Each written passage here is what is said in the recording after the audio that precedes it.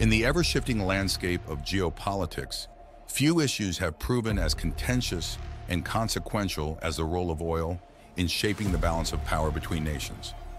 At the heart of this discourse lies the long-standing debate over the potential for OPEC nations to weaponize oil prices, leveraging their control over global supply to exert economic and political pressure on the United States and other major consumers.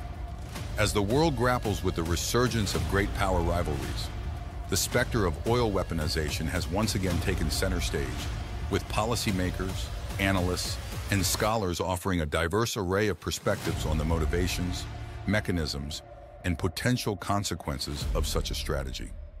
For many observers, the 1973 Arab oil embargo serves as a stark reminder of the potential for oil to be wielded as a potent geopolitical weapon.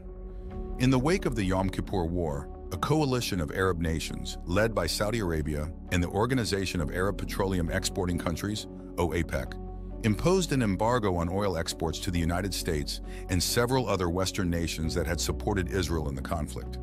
The impact of this embargo was swift and severe, with oil prices quadrupling almost overnight and triggering a global economic crisis.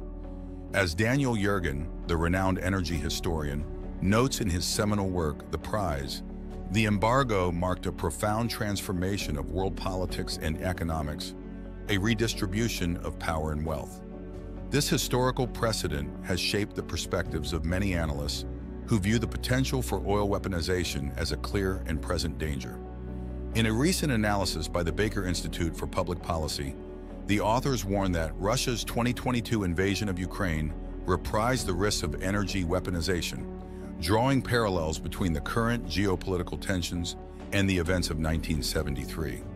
At the heart of the debate over oil weaponization lies the question of OPEC's leverage and the United States' ability to respond to such a strategy. Proponents of the oil weaponization narrative argue that OPEC's control over a significant portion of global oil supply gives it the power to manipulate prices and inflict economic harm on the United States and its allies. This perspective is echoed by analysts at Clearview Energy Partners, who suggest that the Biden administration's recent warning of potential retaliation against OPEC for cutting production goes well past disappointment and could signal a willingness to support legislation targeting the cartel's market power. However, others argue that the United States' emergence as a major oil producer and exporter, driven by the shale revolution, has diminished OPEC's leverage and reduced the potential impact of any attempt at oil weaponization. As the Baker Institute analysis notes, the shale revolution turned the United States into the world's largest producer and a net exporter of oil, capping a 50-year quest. Beyond the economic calculations, many analysts point to the broader geopolitical dynamics at play, particularly the shifting alliances and the role of Russia within the OPEC Plus framework. The recent decision by OPEC Plus to cut oil production, despite objections from the United States, has been viewed by some as a victory for Russia and a sign of its growing influence within the cartel. Amidst the chorus of concerns and dire warnings, there are also voices of caution and restraint, urging both sides to exercise prudence and pursue diplomatic solutions to diffuse tensions. Similarly, some analysts argue that the rhetoric surrounding a potential U.S.-North Korea conflict often overlooks the shared interests in mutual deterrence that have historically prevented direct military confrontation between nuclear-armed powers. As the Carnegie Endowment for International Peace notes, the majority of those who support the special operation explain their position in terms of protecting the Russian-speaking population in Ukraine. This perspective suggests that both sides may be more inclined to pursue diplomatic solutions and avoid escalation, even in the face of heightened tensions. As the debate over the potential for a U.S.-North Korea nuclear conflict rages on, it is clear that the path forward will require a delicate balance of diplomacy, deterrence, and risk mitigation strategies. On the diplomatic front, many experts emphasize the need for sustained dialogue and confidence-building measures to reduce the risk of miscalculation and escalation. This could involve establishing clear lines of communication, setting mutually agreed-upon rules of engagement, and exploring avenues for cooperation on issues of shared concern, such as climate change and global health.